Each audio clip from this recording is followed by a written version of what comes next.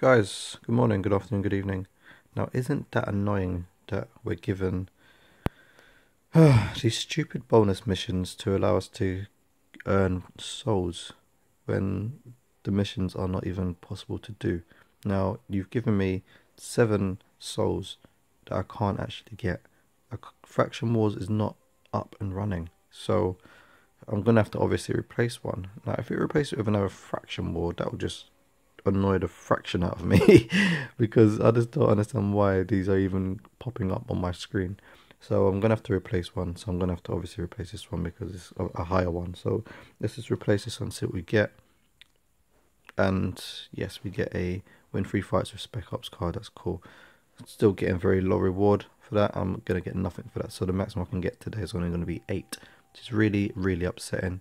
But guys, if you're in the same boat and you want to express your frustration, by all means, comment on your frustration, and I'll see you on the next one. Take care. Bye bye.